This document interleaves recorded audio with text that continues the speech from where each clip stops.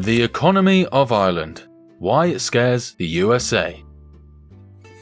Ireland, the Emerald Isle. Maybe these words evoke thoughts of the pubs on Grafton Street with Guinness on tap and fiddle in the air.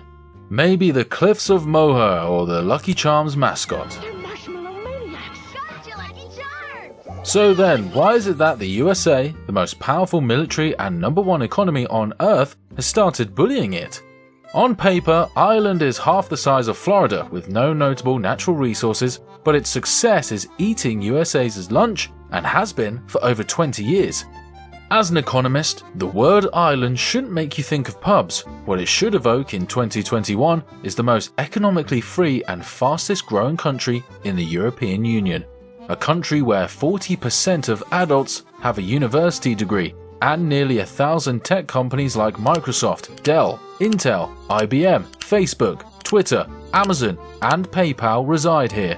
This sounds like it would be a description of the United States of America at some points of history. The similarities between these two actually goes back to their founding as a country. Ireland, unlike America, never wanted to be a part of the British Empire. Right from the start, Britain has occupied Ireland by force. The outbreak of the French Revolution in 1789, with its ideals of liberty, equality, and brotherhood, caused many Irish people to consider changes which could take place in Ireland to give the poor and Catholic more rights and representation in Parliament. Finally, seeking a gap in the armour of their oppressors when the Bank of England essentially declared bankruptcy in 1797, they would go on in 1798 to finally do something about being a deeply exploited and poor island. These people still hadn't forgotten the famine of 1740s that took a 20% loss of its population and looked east to the French Revolution for an ally to escape their status of effectively being colonized. You don't know poverty until you look for help from a country that had a domestic goal of collecting 17,000 heads with the guillotine just 5 years before. This rebellion went tremendously horribly wrong, and they would then undergo another famine that would wipe out even more of their population. I hope you're seeing a pattern here as to why the Irish weren't satisfied with their occupiers. Britain had done so little to diversify or grow the Irish economy that a bad harvest or a blight that affected one of the country's only 2 exports was enough to collapse the entire Irish society. Ireland would live under this condition until Britain would drag them into the First World War, an event that both weakened the UK enough that Ireland could resist and brought to a head hundreds of years of dissatisfaction within the Irish so that another cohesive and ultimately successful patriation movement would form. The post-Great War period is where Ireland learns what not to do economically. After successfully attaining functional independence in the Irish War of Independence, it is more complicated but not on topic. Unfortunately, it wasn't all smooth sailing from here. The coming decades would mark the first industrialization effort. Why didn't Ireland have an industrial revolution like other places? Well, it should be telling that even today, they are one of few countries in Europe to not have a single commercial coal mine. The only industrial areas that existed pre-partition were textile mills in the north and naval ports for access to the Atlantic. Ireland felt the scorn of being behind its neighbours' technological prowess. The same reason Ireland's industrial revolution was 100 years later than Britain's is the biggest reason Ireland is willing to let the tech and finance companies of today live rent-free with a 12.5% income tax. Economics Ralph Meisenzahl and Joel Moke put it succinctly. A few thousand individuals may have played a crucial role in the technological transformation of the British economy and carried the Industrial Revolution. The average level of human capital in Britain, as measured by mean literacy rates, school attendance, and even the number of people attending institutes of higher education, are often regarded as surprisingly low for an industrial leader. But the useful knowledge that may have mattered was obviously transmitted primarily through apprentice-master relations, and among those, what counted most were the characteristics of the top few percentiles of highly skilled and dexterous mechanics and instrument makers, millwrights, hardware makers, and similar artisans. The supply of competence reminds us of something rather central about the direction of innovation, which seems very generally relevant. The direction is dependent on those supply factors that reflect what engineers and skilled workers actually can do regardless of what they would like to do. The benefit of having the right people operating in your country at the right time in history is worth more than the corporate tax. Ireland was still missing the right people in the early 20th century. The right people were still off elsewhere fighting world wars. It would be quite some time until Ireland would be able to train the right people and find effective strategies to foster big business. When you can't lean on natural resources beyond sheep and potatoes, it is very difficult to foster technology-based industries. This is the concept of innovation economics. Economist Joseph Schumpeter introduced the notion of an innovation economy. He argued that evolving institutions, entrepreneurs, and technological changes were at the heart of economic growth. The neoclassical school argues that prices change from scarcity, that productive factor accumulation defines growth, your access to labor and resources, and that all individuals behave in a vacuum. What Ireland was learning was that scarce resources aren't the only thing that define prices.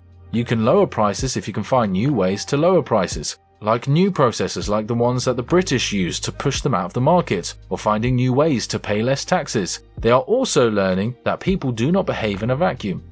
The fact that all the industrial leaders of the era are in America, any new company looking to establish itself should look to put itself as close to the individuals with the knowledge they need as possible. If you were going to figure out how to make an assembly line, it would be much easier to establish that business in an area where people are already making cars or planes. This is the secret ingredient of the modern Irish coffee. Now, even as an independent state, they couldn't get much traction. By the 70s, the poor management of the economy has them in the race for the ever-shameful sick man of Europe. By the early 80s, average earners were taxed 60% of their marginal income. Unemployment was infecting the country and had reached over 20%, and annual overseas emigration reached over 1%. People were fleeing the new state of Ireland, and the government was desperately trying to hold on. The result was the choking of the country. Luckily, change would come in 1986 to 1987. Ireland, seeking to adopt a more Americanized economy, reduced public spending, cut taxes, and deregulated industries like the airlines to promote competition. This quickly turned US company heads, and by 1989, Intel, the first of the giants, was picking up and relocating HQ to Ireland. They were quickly followed by firms like Microsoft and Google. The Irish had tasted America's slice of the pie, and they wanted more. Enter the Double Irish, a series of tax loopholes and a large network of bilateral trade treaties that were made by the Irish as a part of the previous decade's deregulation opened up the largest tax evasion tool in history. Applying the Double Dutch method, some firms had an effective tax rate of basically 0%. What reasonable corporation would stay in America when they can move some portion of its staff to Ireland and all of a sudden pay 0%? In the previous decade, half of all foreign profits of US multinationals were booked in Bermuda, Switzerland, Netherlands, Singapore, and of course, more than all of them, Ireland. This influx of companies dodging American taxes created a golden era for the country, known as the Celtic Tiger era. During this time, Ireland maintained an approximately 7% rate of GDP growth each year. Those are finally results worth doing an Irish jig over. This success period would continue until the financial crisis, where much of Ireland's deregulation would leave it exposed to the crisis. Well, that, and when you hand out 100% tax breaks to your leading industry, you end up building up some big deficits. However, even though Ireland was a member of the infamous pigs, Portugal, Ireland, Italy, Greece, and Spain, they are more of an example of when pigs fly than a hot mess.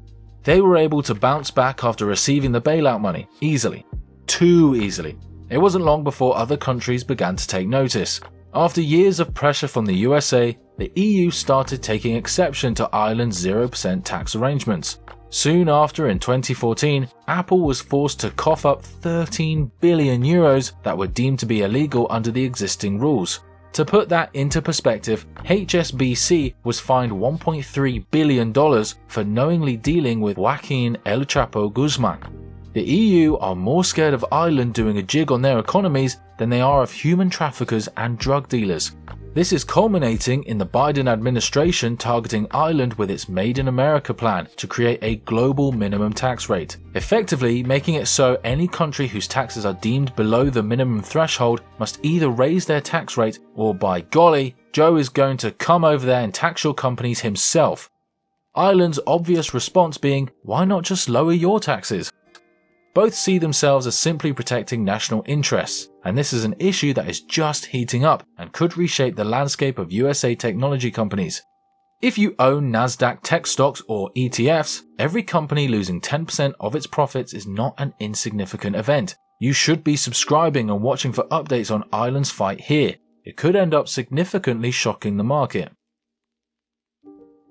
With all of these bonuses folding to outside pressure from Ireland's powerful neighbours, why did companies stick with Ireland in 2020?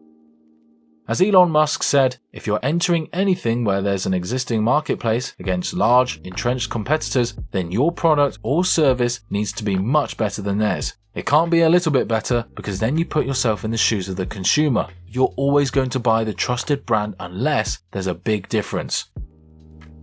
Even though other countries like Guyana and Channel Islands are trying to challenge Ireland's status as a tax haven, it is really difficult to beat the brand name. Ireland has been offering a world competitive free market, one of the best locations in the entire world, and a highly educated English-speaking population for almost 4 decades. It has better infrastructure than the other low-tax countries like Bosnia and Hungary of Europe. It has the most people aged 15 to 64 with a degree of any country as of 2018.